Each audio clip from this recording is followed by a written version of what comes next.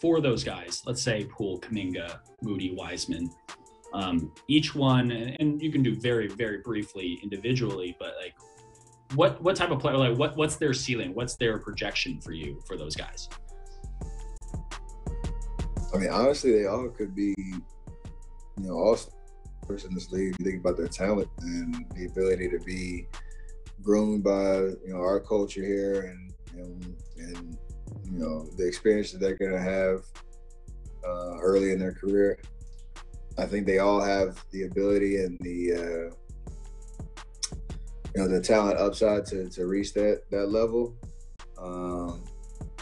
And they all going to do it differently. Like if you look at, like JP could be an amazing playmaker, scorer,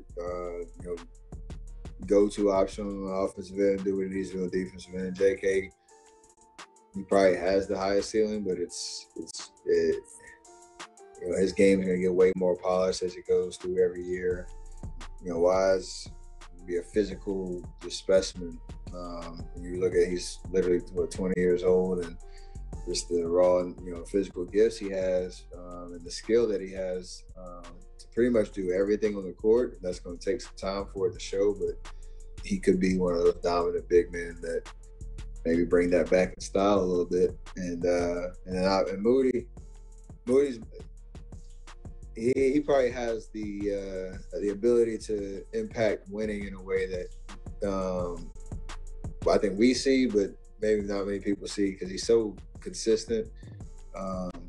He's going to be an amazing defender in this league. He obviously can shoot the ball. And then when he's asked to do more, I feel like he can grow into much more of a playmaker on the offensive end. So that wasn't very short answer. I was trying to hit everybody, but it's also like who the hell knows what they're going to look like, but they all have the ability to reach an all-star level of talent and ability, be in this league for a very long time, and hopefully win a lot of games.